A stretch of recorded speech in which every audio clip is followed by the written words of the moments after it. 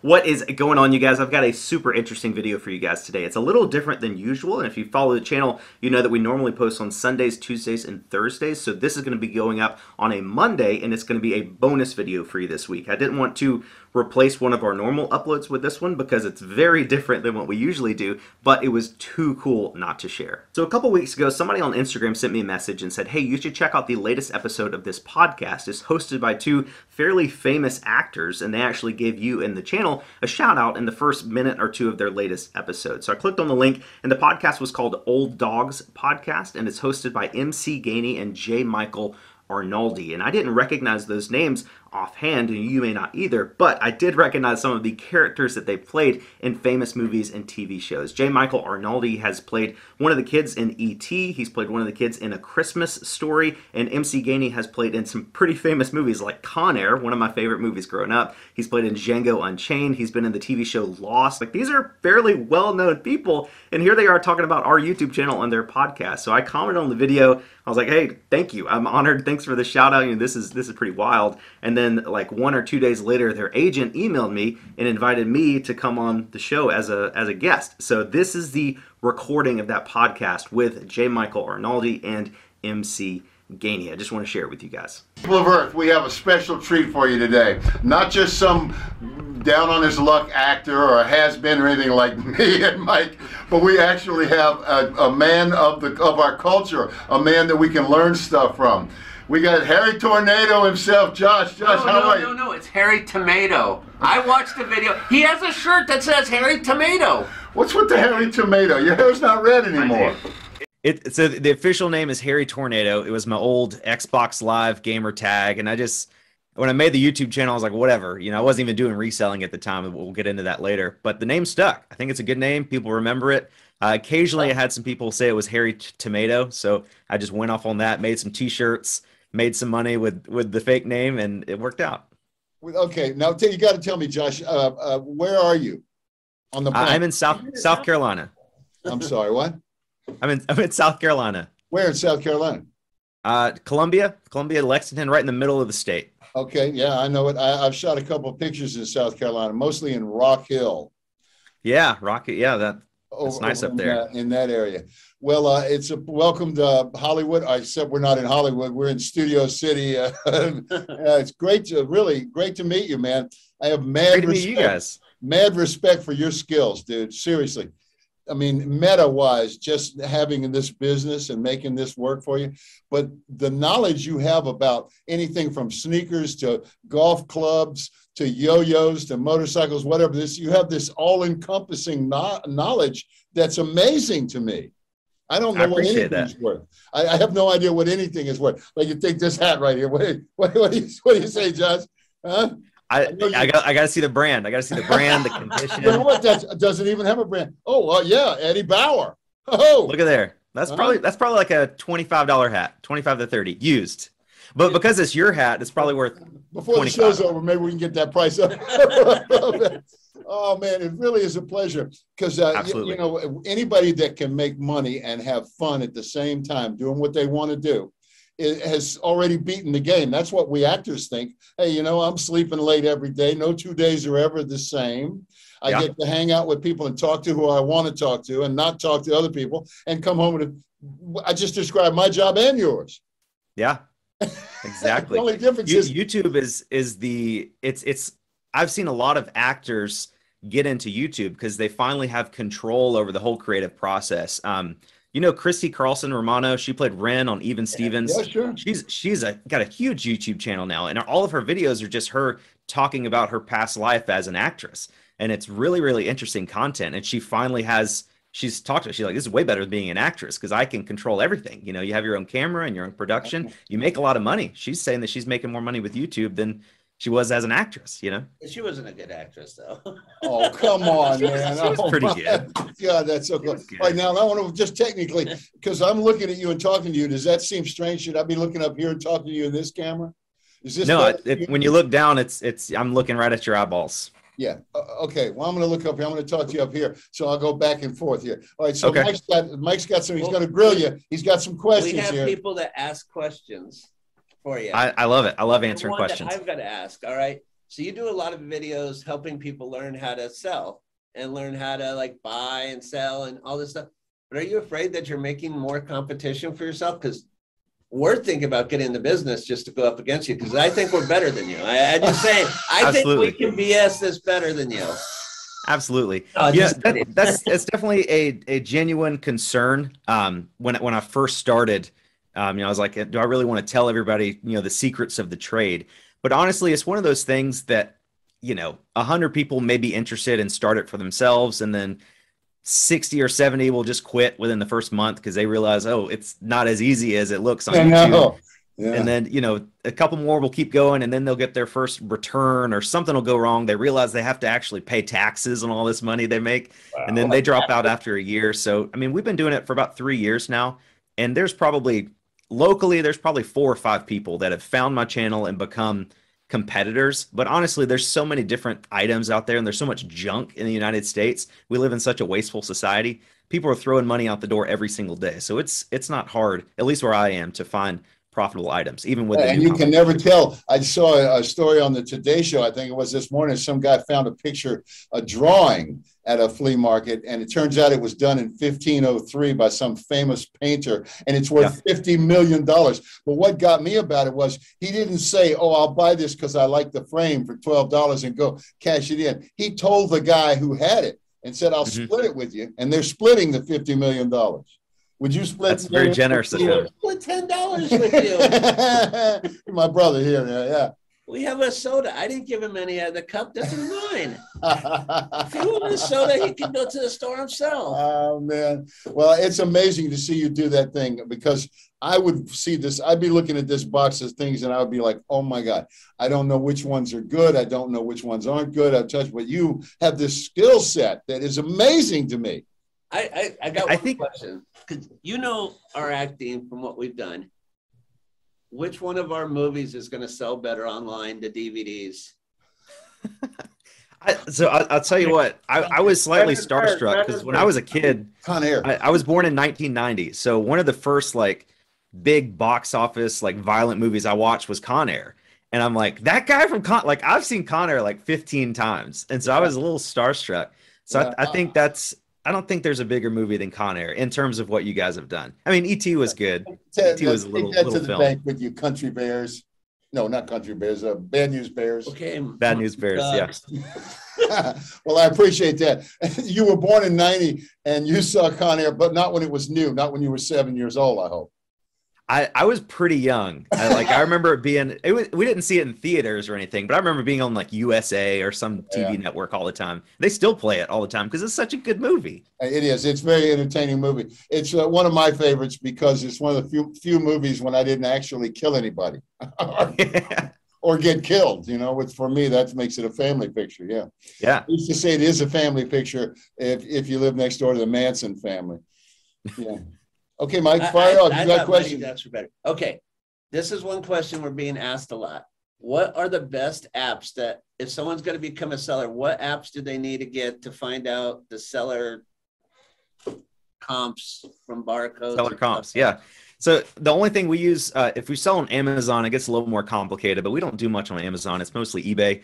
eBay, you just find your item. You just open the app and search for whatever item you want, eBay or Eddie Bauer hat. And then you can see how many are currently listed. There's probably 5,000 currently for sale. And then you filter those search results to show what has actually sold in the last 90 days.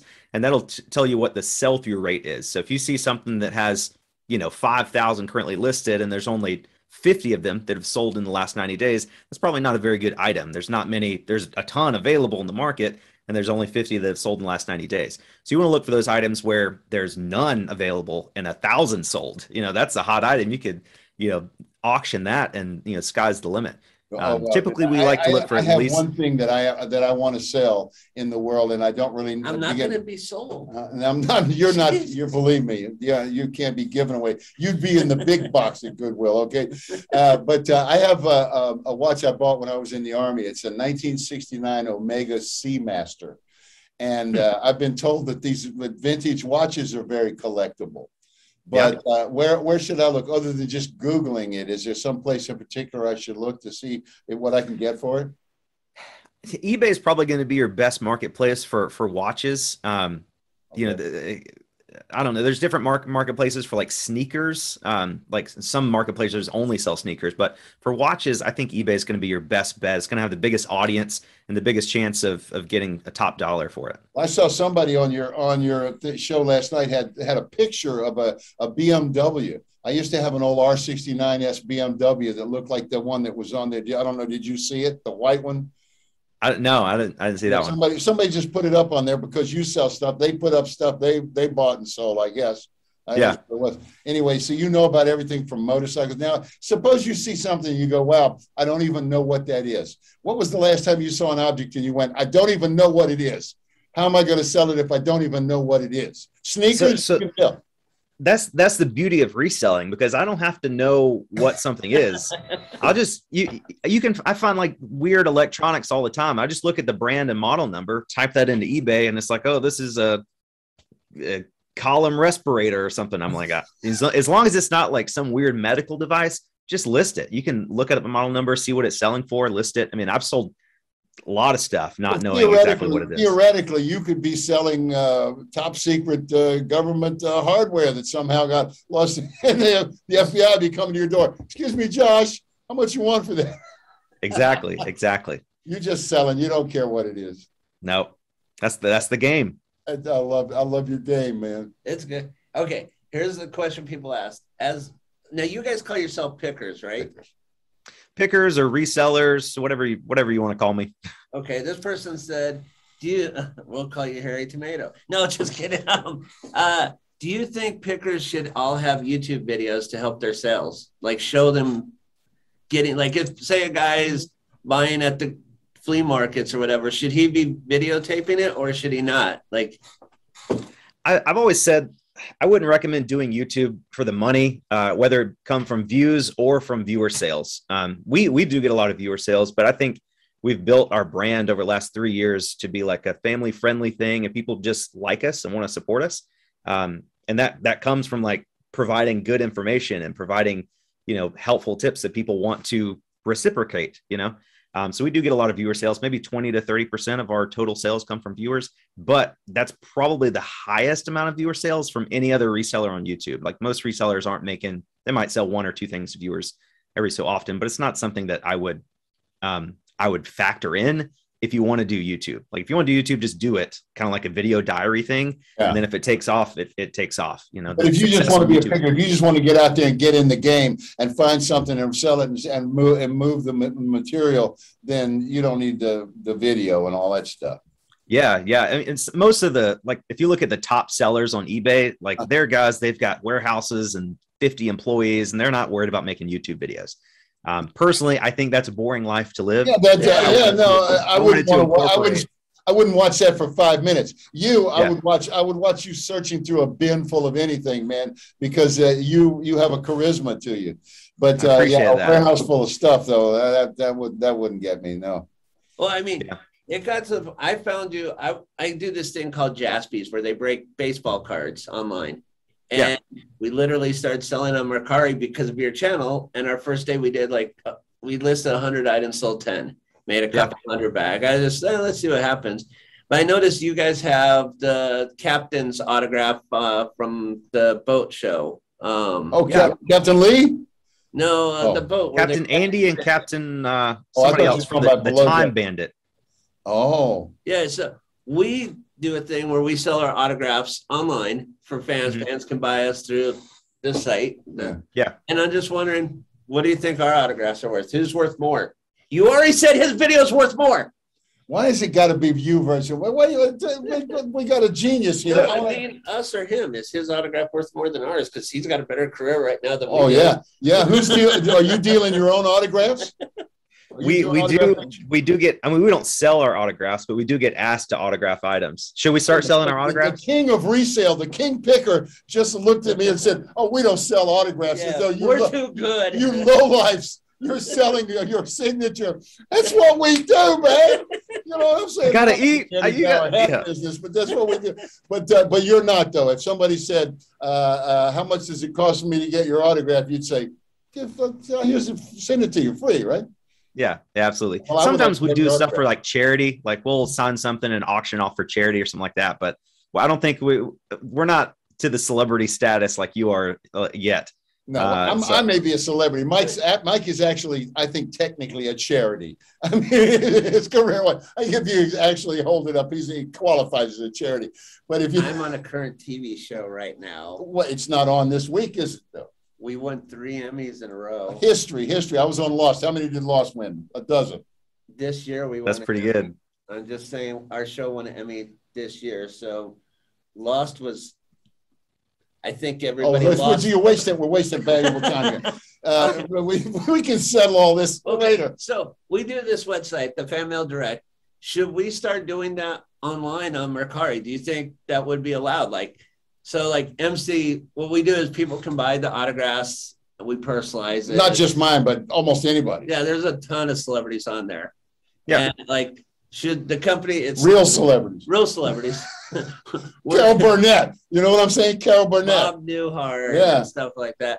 Should it be on Mercari or should it just be on like the fanmaildirect.com or where should it?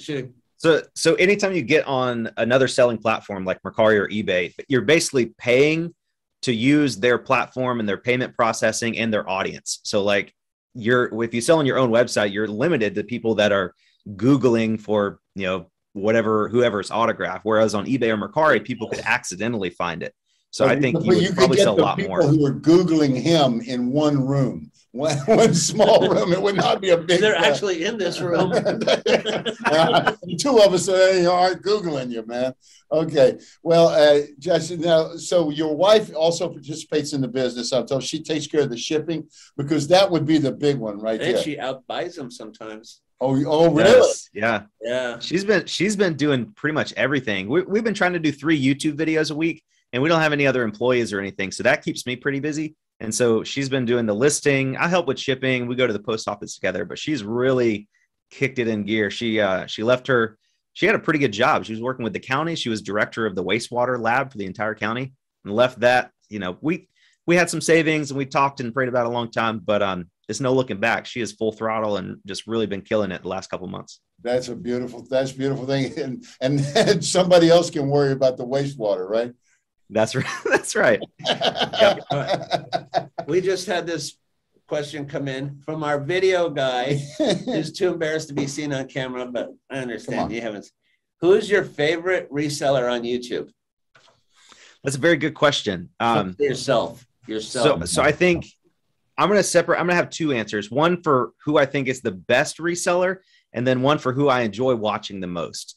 I think the best reseller is probably going to be my friend Matt. He goes by Part-Time Pickers. He's in California, and reselling in California is tough because you got high cost of living. Your thrift stores are expensive. There's a ton of resellers, ton of competition, and it's tough to make enough money with reselling to afford the cost of living. It's the worst of both situations. Yeah. He's not a full-time reseller, but he's just very good. He really knows what he's doing. I've learned a ton of stuff from watching his channel. And then in terms of who I enjoy watching the most, that would be my friend Caleb. He goes by the Phoenix Resale. He lives in Kentucky, which is a great place to resale, and he does mainly video games. But his channel is he really cares about the quality of his videos, and it's really entertaining to watch. When you're a reseller and everybody's making the same videos, everybody's going to garage sales and flea markets and stuff like that. It kind of gets boring after a while if you're not learning anything. So I don't really watch to learn anymore because I feel like I'm pretty seasoned. I might learn things occasionally. But I like to be entertained, while we're listing or shipping or something like that. And Phoenix Resale really does that for me personally. Well, the thing about it is the dynamic is you make it more interesting by what you choose to pick out of the box. Pick up some old dirty sock and somebody says, "I'll give you $2 for it." I'm in. I can watch that all day long. So it's the selection process. And the way you negotiate and deal with people is what I find really fascinating about it. And you get people giving you golf clubs yesterday. Yeah. People say, "You're such a nice guy. These golf clubs. I don't want to clean them. Take them." Yeah. That's what we get at the flea market all the time. Like we're willing to ship and list the big bulky items or things that are a little tougher to sell. People are willing to let those things go for super cheap or even free just because they don't want to deal with them. They don't have the space. So we're able to get some really good deals sometimes on those more annoying to deal with items. Well, I'm sort of a new viewer to all of this, certainly compared to the people that are watching you right now. But I want to know is you seem to negotiate very quickly and very straightforward in a fashion. And I haven't seen you have any angry negotiations or get mad and throw something down or anything. Are you willing to pay because you know you're going to be able to improve on this, or do you have a thing where you say, no, that's unconscionable? Don't ask me for $6 for that. You know, yeah. You ever just it's really interesting. If you guys watch other resellers channels, and especially if you see resellers on TikTok or anything like that, there's like a whole group of people that just really don't like resellers. They think we're all just like scamming vendors. I'll pay what people are asking. Like, oh, you want $5? Here's $5. People are like, I can't believe you didn't pay her $50 if you knew they were worth $100. I'm like, it's not my job to like go around and educate people on how much their stuff is worth. I'll just pay what you're asking, you know?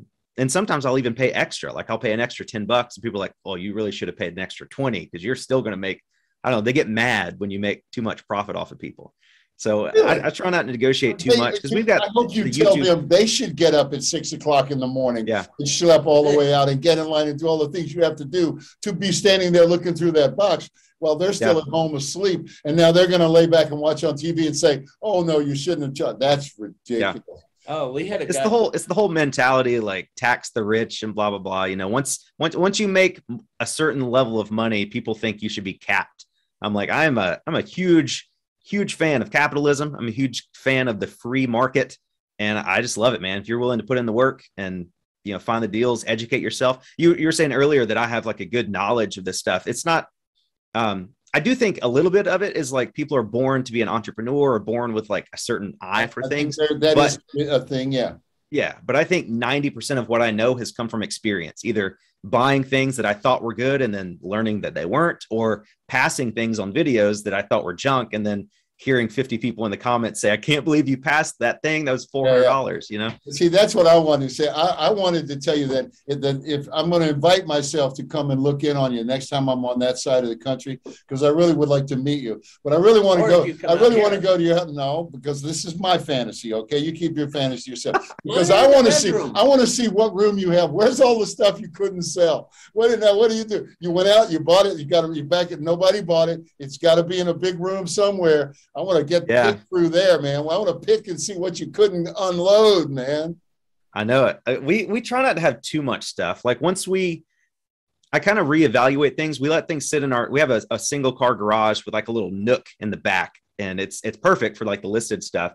But we'll buy stuff and then I'll let it sit for a few days. And then when we go to list it, we kind of look at it again, like, okay, with a fresh set of eyes now, like outside of the excitement of buying it in the moment, is this really worth our time? And if it's not worth our time in that moment, it's certainly not going to get any more enticing as time goes on. So sometimes we'll immediately redonate stuff, or if it's complete junk, we'll just throw it away.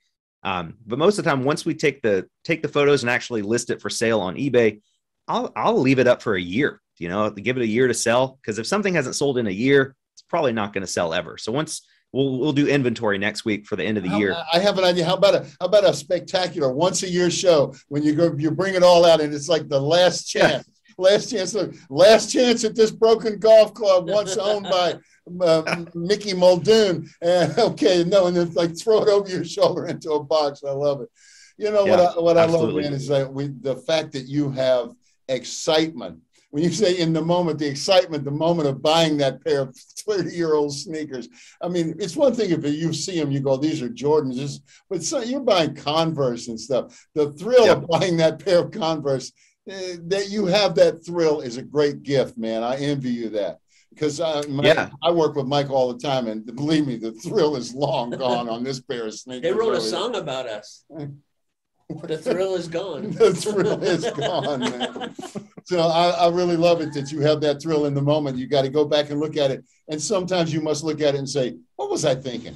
What was I thinking? Usually it happens when we're like on a buying spree, like we're at the flea market and it's like booth after booth is just money, like cash is flowing. Once you get the cash flowing, it's easy to keep it flowing. Yeah. So I don't know. And also I factor in, like, I'm already here at the flea market. So if I leave empty handed, it's kind of a waste of money. So I buy this thing, make $10 in profit, and at least make a little bit of money. do I understand. I used to live in Ventura, California, and every Wednesday they had a big flea market in the parking lot, this big public parking lot. And I would always go out there. I know one of the great things was everybody brought their dogs out. So they're all shopping and they all have their dogs. So it's a little bit of a dog show. But man, I would get there and I'm going to go home with something because I want to support this notion, this community. The next thing I know, fortunately, I had a Jeep. So my Jeep was loaded and it was all great. My house is filled with all kinds of bizarre, beautiful things until you have to move. And that's when I get that feeling of, oh, the thrill is off. This bird cage that's painted 19 different colors and has a stuffed chimpanzee inside. What was I thinking? Now, I'm not trying to sell this now, so don't get excited. But a bird cage with a stuffed chimp inside, you'd go there, wouldn't you? Yeah, absolutely. You should have an estate sale. Estate sales are great because you don't have to do any work. You just hire the company, let them take a little bit of the profit. They price everything, they look everything up, they have the sale. You just leave, go on a little 3-day vacation, come back, your house is cleaned out, and you got a nice little check. You know that actually the IRS will do that for you if you don't pay over 2 or 3 years. They will. Free estate sale services. They will. They'll do that for you. Okay, I know you use the barcode to scan and see what stuff is worth. Have you ever gone to like a store like, I don't know if you have them out there, but they're called Ross? Yeah. Have you ever gone through a Ross because it's all like new stuff that's being reduced price? Have you ever gone through and tried to buy stuff there? Yeah, I've tried multiple times. I've only been successful like twice. Usually, I don't know. We just really like the thrift store margins. Like when we buy something for $1 and sell it for 30. When you go to Ross, you're going to buy stuff for 30 that you can sell for 50 to 60. You know, so you can still make good money. But one time I went and found a bunch of Nike golf cleats. There was like 10 or 11 pairs, and they were $29 a piece. I looked them up, and it looked like. Yeah, brand new. Yeah, everything's brand new. It's just like it's like a discount. I don't know where they get the stuff from, but I bought 2 pairs for $60. And I was like, I think these are going to sell for like 80 to 90, but I didn't want to spend, $300, $400 on this stuff because I didn't want to invest that much capital. So I bought 2 pairs for $60. I sold them the next day. I paid full price, like $89 plus shipping. And I went back to Ross the day after that to get the rest of them. And of course they were sold. So it's pretty competitive, but I mean, occasionally you can find some really good stuff.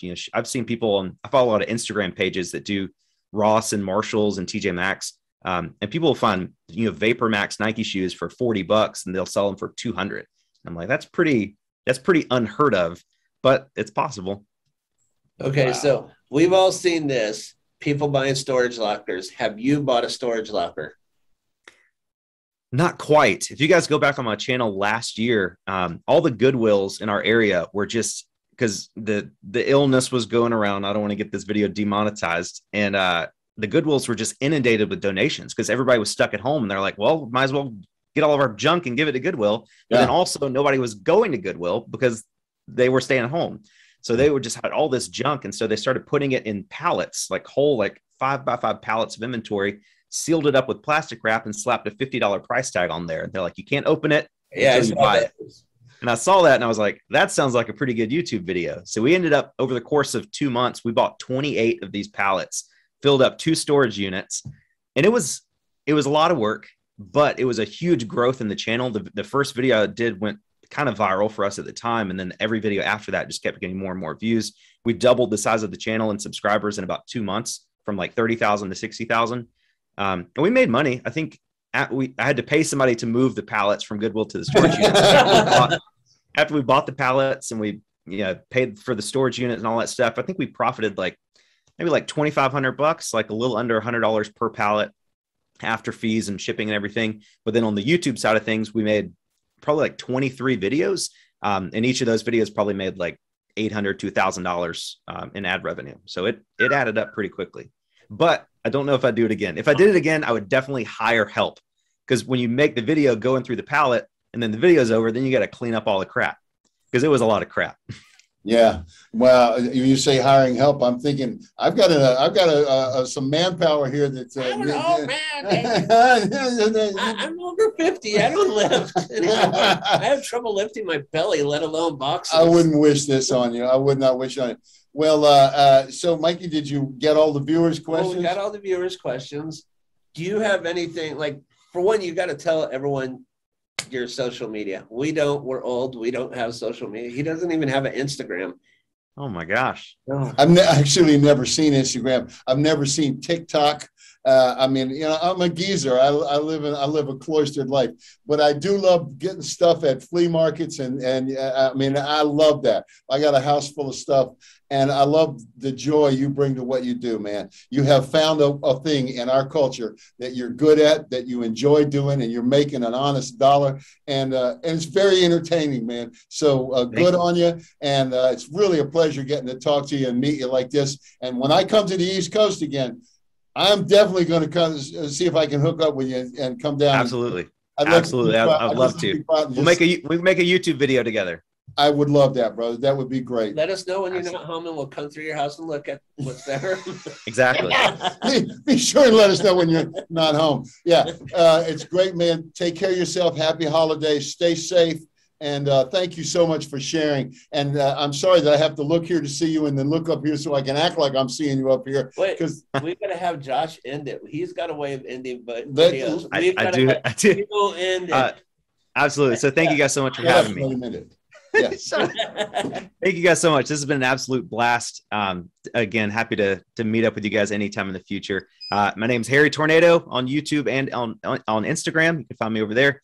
And again, just honored to be here. Thank you guys for watching. We'll catch you on the next one. Is that not super cool? Like the fact that these Hollywood celebrities, maybe not A-list, but still celebrities, are finding our YouTube channel, which honestly is fairly small in the grand scale of YouTube, and actually enjoying our videos. Like these people that have made hundreds of thousands or millions of dollars over the course of their career are finding it interesting when we buy things for $1 and sell it for 20 or 25. You know, I was just blown away at this experience. I hope you guys have enjoyed today's video. Like I said, it's very different than what we normally do, but if you've made it this far, obviously you enjoyed it. So hit that like button for us, hit that subscribe button for us down below if you haven't already. Thank you guys so much for watching. You're the best, and we'll catch you on the next one.